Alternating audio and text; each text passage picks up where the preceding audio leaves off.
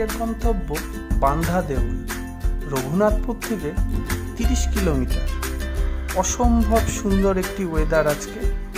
শ্রাবণ মাসে কালো মেঘ ভেসে বেড়াচ্ছে, মাঝে মাঝে এক ফালি রোদও দেখা যাচ্ছে।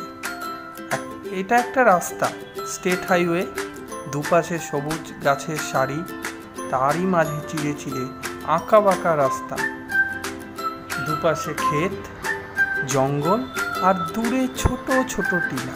তারই মাঝে আমি এগোচ্ছি আমার গন্তব্যে। বুক ভরে হাওয়া নিচ্ছি, যেন এরকম নির্মল বাতাস আর তো শহরে পাওয়া যায় না। উইন্ড ব্লাস্টের কথা শুনতেও অসুবিধে হচ্ছে, শোনাতেও অসুবিধে হচ্ছে। শুধু বুক ভরে শ্বাস নিচ্ছিলাম। এরকম নির্মল বায়ু আমাদের শহরে থাকে না। নিজেকে ভীষণ মুক্ত মনে হচ্ছিল। বাঙালি মানেই তো ঘর ছাড়ার তাগিদ, তাই না? ভ্রমণের নেশা।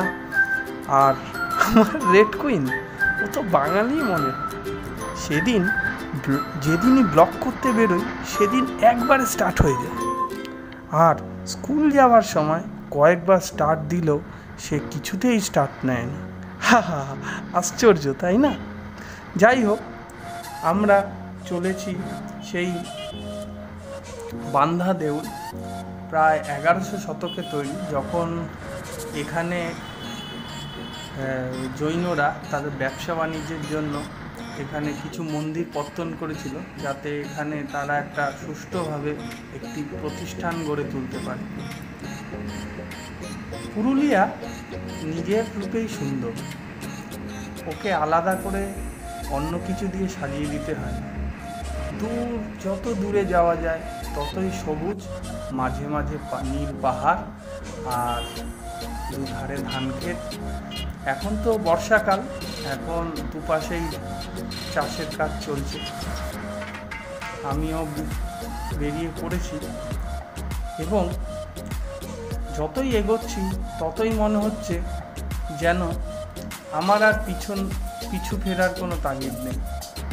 কেউ আমাকে ডাকছে না, শুধু বলছে চলো। আর আকাশে একটা হাতছানি আছে যা শুধু মনকে দূরে যেতে বলে, দূরে, শুধু দূরে, যেন মন আজ মুক্ত।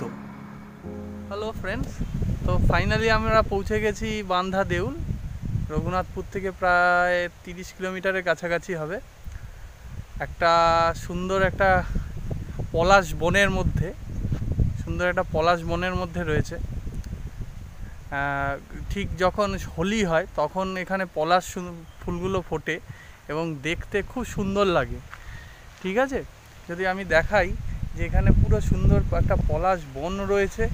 এইখানে মার্চ মাসে সাধারণত প্রচণ্ড সুন্দর ভালো ভালো পলাশ ফুলের একটা ঝাড়ি দেখতে পাওয়া যায় এবং এই মন্দিরটিকে খুব আকর্ষণীয় করে তোলে এবং সাধারণত পর্যটকেরা এই সময় আসে। কিন্তু আমি এসছি কেন, আপনাদেরও দেখাতে হবে।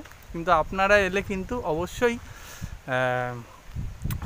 মার্চ মাসের দিকে আসবেন, যখন সবে হোলিটা শুরু হচ্ছে, কেন ওই সময় পলাশ বন থাকে।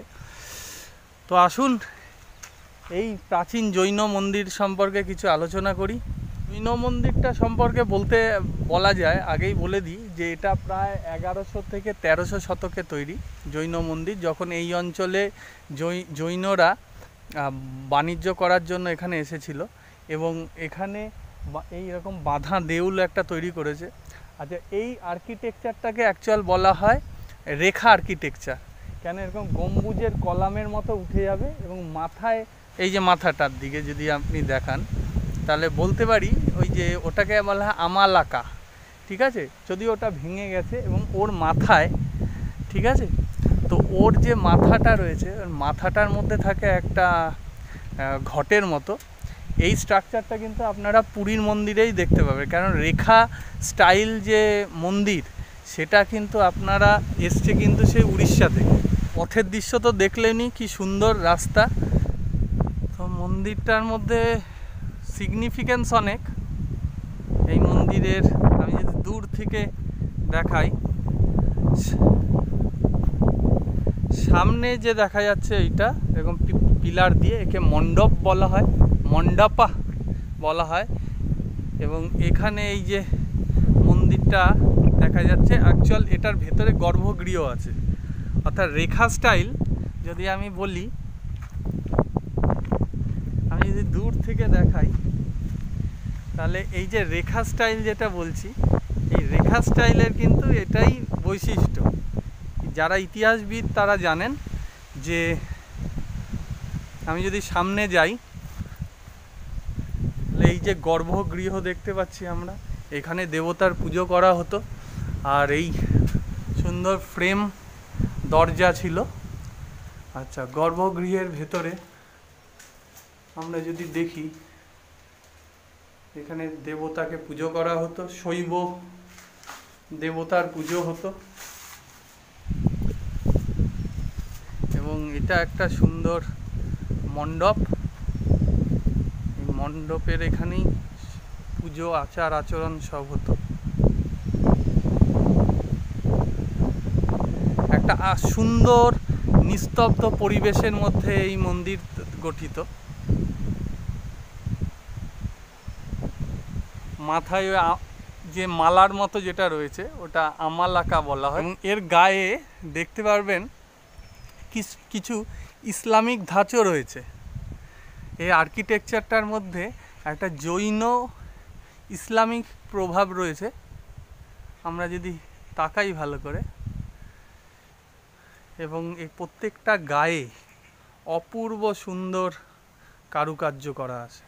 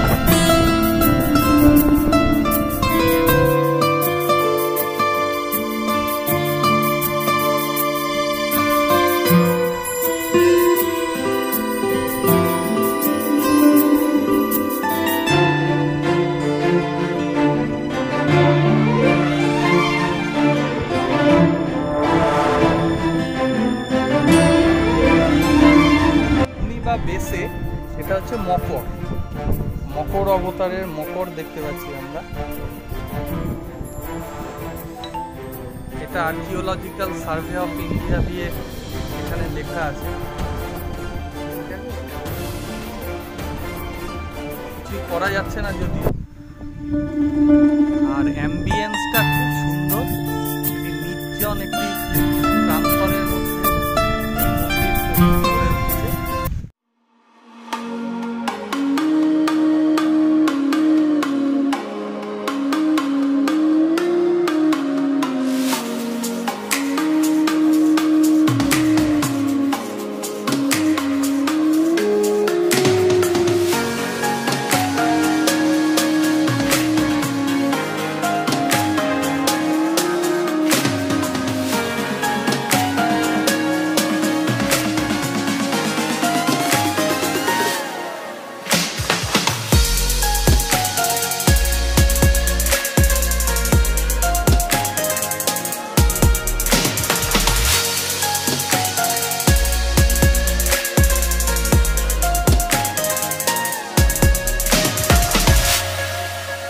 আকাশের অবস্থা দেখেছেন।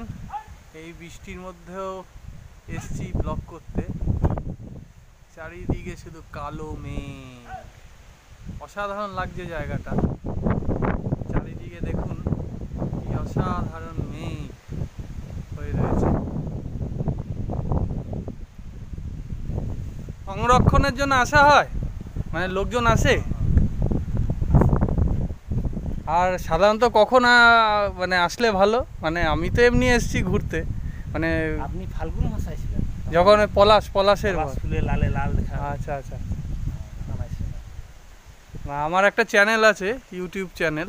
তো আমি পুরুলিয়া এক্সপ্লোর করাচ্ছি, মানে সব এক একটা দেখি ইউটিউব চ্যানেল আপনার হ্যাঁ হ্যাঁ হ্যাঁ হ্যাঁ, ওখানে পুরুলিয়ার সমস্ত দর্শনীয় জায়গাগুলো আমি দেখাচ্ছি। কেন আজকে কিসের ছুটি?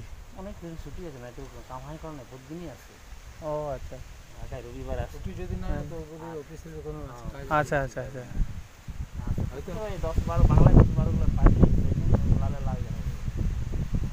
না সেটা আমি ইয়েতেও দেখছিলাম যে সব লাল ফুলেরই ছবি দেওয়া আছে। এই তো পলাশবন।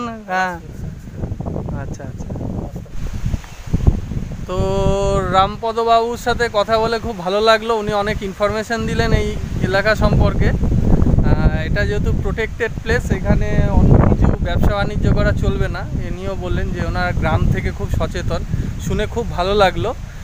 আর আজকের মতো এইটুকুই, কেন আকাশের অবস্থা খুব খারাপ।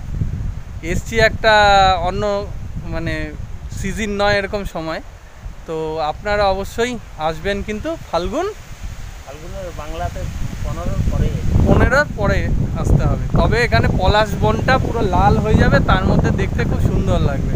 তো টাটা, সায়োনারা।